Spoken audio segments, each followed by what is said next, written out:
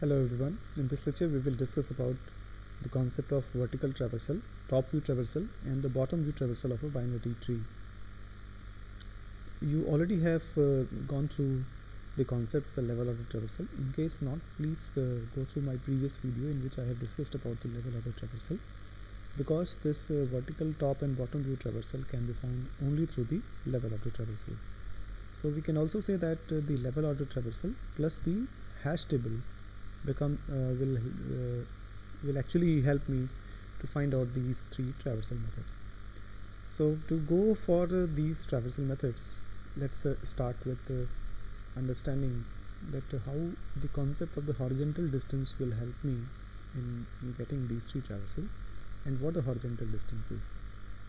Usually we take the horizontal distance of the root node as 0, and we assume that the elements lying towards the left of the root node will have less horizontal distance with reference to the root, and the nodes lying towards the right of the root node will have more horizontal distance than the root.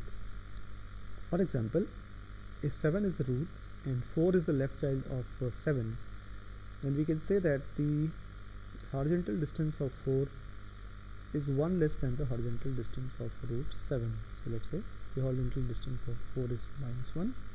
Similarly, since the 11 number node or the node containing information 11 is lying towards the right of 7, so it will have more horizontal distance than the root node. So let's assume that it is 1 more than the horizontal distance of the root. So we will use this convention only for finding where the nodes are lying and what is the horizontal distance. So if the node is towards the left, we'll take the horizontal distance as 1 less than the parent. Another node is there on the right, we'll take horizontal distance 1 more than the parent. When you will go for the implementation of these three traversal methods, along with the three information that you usually store in the binary tree nodes, for example, there is one data item that you need to store, one is the left address and one is the right address. Along with this, you need to have the horizontal distance parameter also, which will be the integer value. So let's start the traversal, and for doing the traversal we are making use of a queue and we're making use of a hash table also. In the hash table, the rows are specified as the row number 0, which will be storing the information about the horizontal distance 0 nodes, and then -1, that will be storing the horizontal distance -1 nodes, and row number -2, which will be representing the horizontal distance -2 nodes, and so on and so forth. Similarly, row number +1 will be representing the nodes with the horizontal distance +1. At +2 number row, we will be storing the nodes with horizontal distance +2, and +3 will be storing the horizontal distance +3 nodes. Fine. How can we find out the total number of rows in the hash table? You first will have to find out the height of the binary tree. For the given binary tree, the height is 3. So the range of the row numbers will vary from -3 to +3. It means you can also say that -3 to +3 including 0, so there will be a total of 7 rows. So if the height is 7, the total number of rows in our hash table will be equals to 2 into h plus 1. Now, having found the total number of rows in the hash table, let's find out the traversals with the help of the level order traversal, and we are making use of the queue. Whenever we will be exploring the nodes, we will be storing them in the queue only. So the first thing that we will do, we will be setting up the horizontal distance of root node 7 as 0. We'll be storing 7 in the queue, and we'll be storing 7 in the 0 number row of the hash table. It should also be seen that the hash table entries have been initialized to 0. We are assuming that the no data item in the binary tree will have information 0. So the 0 initialization will help me to find out the location where should we store the data element in the hash table. For example, in the 0 number row, the first data item that should be stored, it should be there in the first column, because in the first column we have 0. So 0 is indicating that it is a blank entry. So let's store 7 here. Now after this, we'll remove this node from the queue and we'll find out the left child of the root of 7, which is 4. 4 is on the left side, so its horizontal distance will be 1 less than the parent, so it is -1. And then 7 on the right of the 7 we have 11, so horizontal distance of 11 will be 1 more than the parent, so it is +1. So both of these elements will be stored in the queue, 4 the left child and the 11 the right child, and both of these have to be stored in the hash table also. So 4 should be stored in the -1 row number, so it has to be 4 here, and 11 to the right hand side, it means at the +1 row number, so 11 has to be stored here in the +1 row. Next we have to delete this 4. 4 has a left child and the right child as well, so for the left child of 4, that is 2, we have to set the horizontal distance as -2. So 2 is getting stored in the queue, and the 2 is getting stored in the hash table also in the row number -2. After this we are exploring the right child of 4, that is 5. Its horizontal distance will be -1 + 1, that means 0, and 5 will be stored in the queue, and 5 will be stored in the hash table also in the row number 0. So you can see that the element 5 is getting stored after 7, because one entry is already there in the hash table which is non-zero. So we'll be searching for a 0 entry, and we'll store the 5 at the first 0 that we find. Then we are removing the element 11 from here, and 11 has a left child 9, so its horizontal distance will be 1 - 1, that is 0. So 9 will be stored in the queue, and 9 will be stored there in the hash table also at row number 0. Now 14 is the right child of 11, and its horizontal distance should be set as +2. So 14 is here, and 14 should be stored in the +2 number row of the hash table. Having done this, we are removing another element, that is 2, and 2 has a left child as 1, so its horizontal distance should be set as -3. So 1 should be stored there in the -3 number row, and on the right of 2 we have 3, so -2 + 1, that is -1 is the horizontal distance of node number -3. So 3 should be stored there in the queue, and 3 should be stored in the -1 row number of the hash table. Now next element that is getting deleted from the queue is 5, and 5 has no left child. 5 only has a right child, so for the right child the horizontal distance is incremented by 1. So 6 has horizontal distance of 1. It is getting stored in the queue, and it is getting stored in the hash table also at row number +1. Now after this we have the node number 9, which has a left child as 8, so 8 will have a horizontal distance -1, 0 - 1 becomes -1. 8 is getting stored in the queue, and 8 will be stored in the -1 number row of the hash table. Okay, so the next data item that is picked is right of the 9, and right of 9 is 10.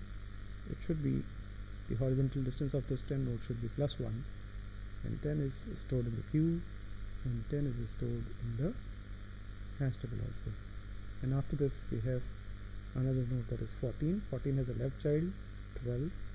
Its horizontal distance should be set as +1, because 2 - 1 will be +1. So for the data item 12, stored in the +1 number row, and 12 will be stored in the queue also. After this we will see that 1 is getting deleted, which does not have a left or the right child. 3 is getting deleted, that also does not have a left or the right child. 6 also is getting removed, which does not have a left or the right child. 8 is also does not have a right or the left child. 10 2 and 12 2. So we are done with the level order traversal and storage of the elements in the hash table. So if we only have to print the level order traversal, it will be the order of the element that were stored in the queue. So the first element is 7, then 4, then 11, then 2, then 5, then 9, 14,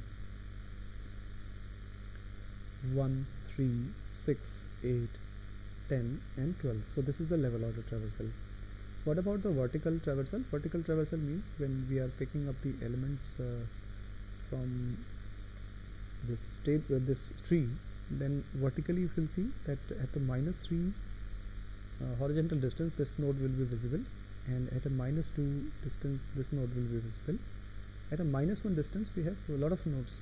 We have 4, we have 3, and then we have 8. So the information about all these have been stored there in the hash table. So what are the nodes visible in the -1 level? Those are 4, 3 and 8 from the hash table, and if we print these in this order only, we can find out the elements. So 4, 3 and 8 will be visible in the row number -1. Having printed these informations, let's go for printing the information of the level number 0, because in the vertical view the nodes which will be visible will be 7 and then 5 and then 9. So 7, 5 and 9 can be found with the hash table also. Similarly, we can print the information of nodes at +1 level, so that those at 11, 6 and 10 and then 12. Similarly, for the +2 level we have only one node, that is 14. So 14 will be printed from there.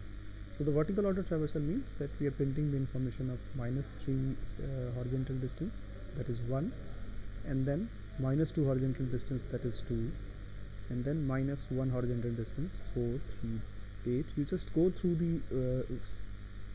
each of the row in the hash table and you will be able to find the information. At 0 horizontal distance we have 7, 5 and 9. At +1 horizontal distance we have 11, 6, 10 and 12. At +2 horizontal distance we have 14. So what about the top view traversal? In the top view traversal, the first nodes of each of the horizontal distance will only be visible. For example, here we can say that the information of -3 level will be visible only for node number 1, then 2 for -2, 4 for -1, 7 for 0 and 11 for +1 and 14 for +2. So if you see that in the hash table, if you print the information of the first column only, so that is the target information for the top view traversal. So just print these information 1, 2, 4, 7, 11, 14. I repeat, these are the elements appearing at the first row of the hash table, first column of the hash table. Now what about the bottom view traversal? In the bottom view you will be able to see this node, you will be able to see this node, you will be able to see not this node, because 8 will be overlapping this -1. Okay, so 8 will be seen in the -1 level, and then 9 will be seen for the 0, and then similarly for +1, 12 will be seen, the last node which is appearing, and for +2 vertex with information 14 will be visible. So if you see that in the hash table, if you print the information of only the last column in the every row, that is 1, 2, 8, 9, 12 and 14. So these are the target informations. So 1, 2, 8, 9, 12 and 14, these are the target informations to be printed. So we have found that these are the different traversal methods. Now let us try to write the algorithm for the same. So algorithm for the same can be very easily found. We need to have a reference of the hash table, because that is going to help us a lot in constructing the algorithm or designing the algorithm. So for designing the algorithm, let's assume that T is the root node of the tree given, and we need to have a queue. So let's declare a queue. That queue needs to be initialized such that it contains 0 element at the beginning, and we need to have a hash table also. The hash table will have the total number of rows as 2h plus 1, where h is representing the height of the tree, and how many columns it will have. You just need to refer to the tree, that how many columns can be there. So the number of columns will perhaps be equal to h. Okay, so the number of columns, that is going to be h plus 1, not h, because we are including 0 level node also. The total levels that we obtain, that will be helping us in finding this.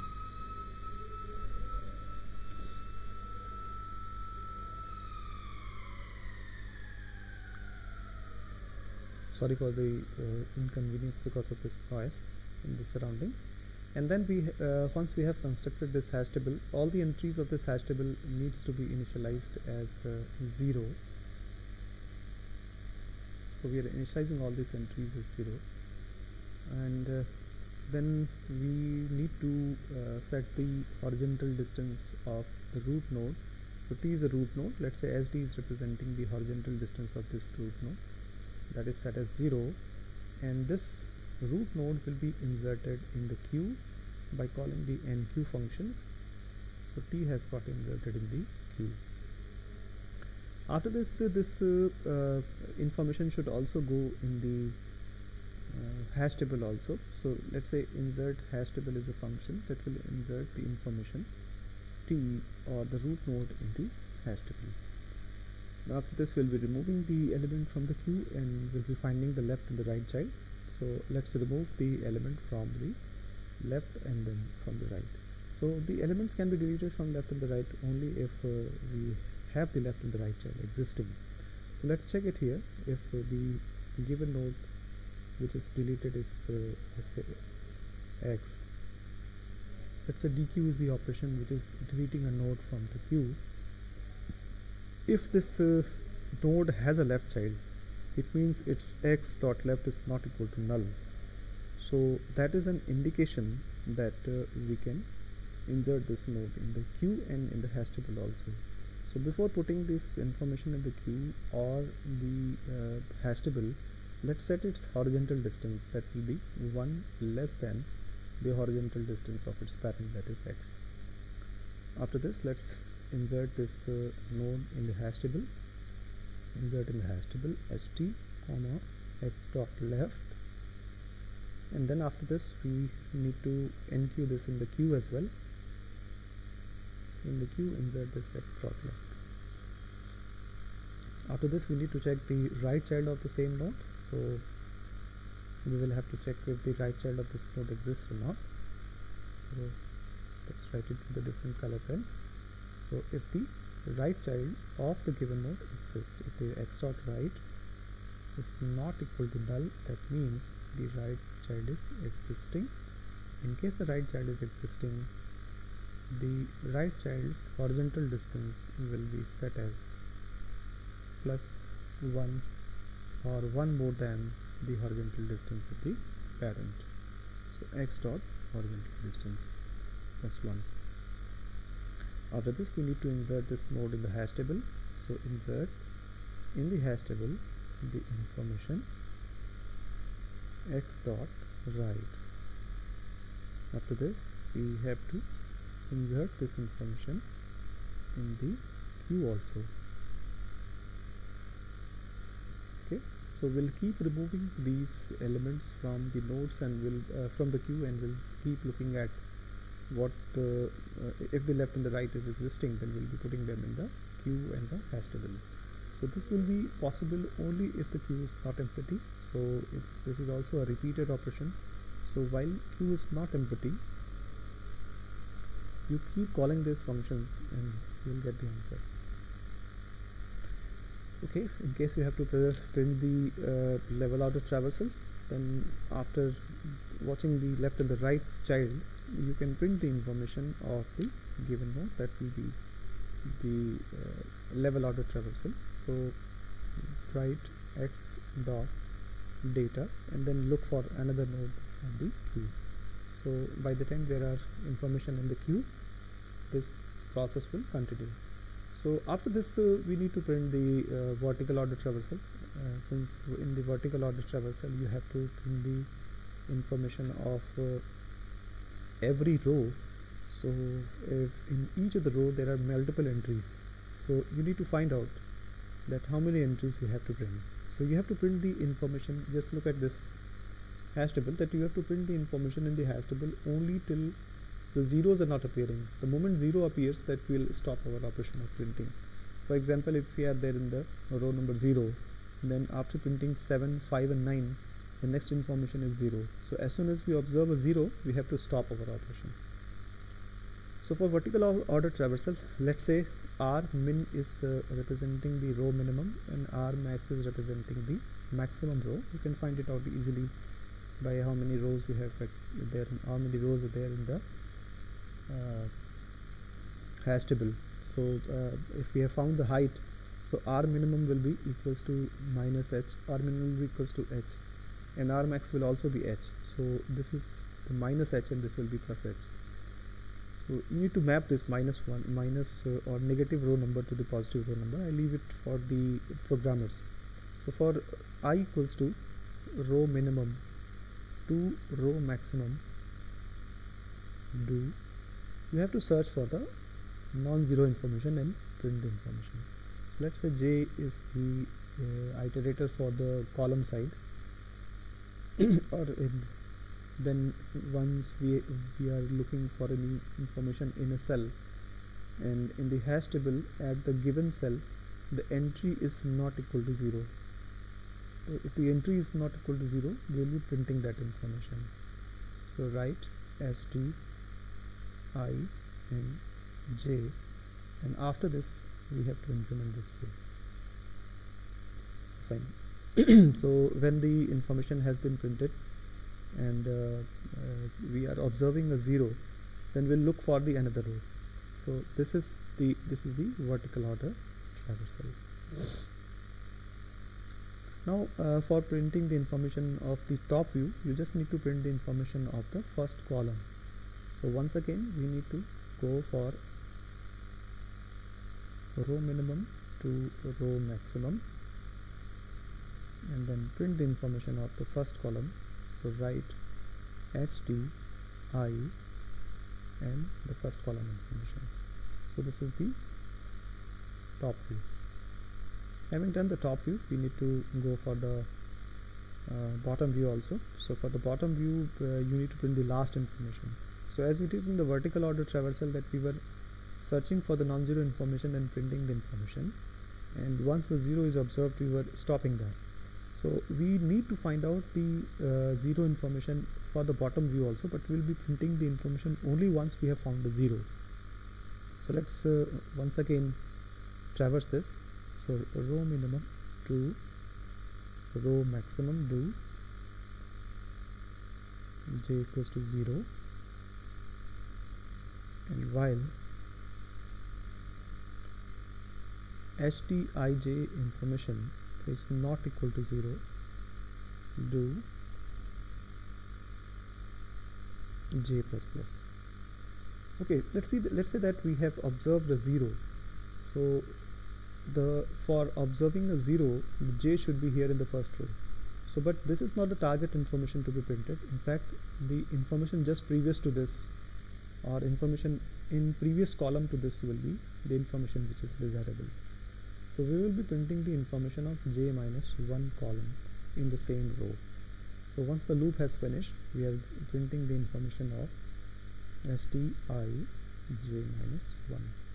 So this will actually be the bottom view traversal. Now we have designed a function insert hash table. So insert hash table function will also be working in the similar manner, that we are looking for the information 0. Once we observe the information 0, that is the place for the insertion. So we have a 2D array, that is hash table, and then you can implement hash table as you desire. So it is not essential that you take it in the 2D array only. So we have a x data element which is to be inserted. In fact, in the hash table we will not be storing the address of the node, but we will be storing the information. But in the queue we will be storing the address of the node, so that we can find out the left and the right of the given node. So we have to store this x dot data, but the storage of the x dot data will be there at row number x dot horizontal distance. We do not know the column, so we will be searching for the appropriate column in the x dot st row. So let's once again do the search operation. While st in row number r at column number 0 is not equal to 0, you will be updating the c, and as soon as you observe a 0, that is the place for the insertion. So st in row and the column index the element x dot data will be inserted. So this is the algorithm for insert hash table. So you can see that we are making use of search of the zero at several places while writing these algorithms. So this is very easy algorithm, and the vertical top view and the bottom view traversal are making use of the level order traversal for doing such operation. So thank you everyone for watching this video. In case you have any query, you may write your query in the comment box, and I'll try to answer them as quick as possible. Please like this video and subscribe to the channel. Thank you.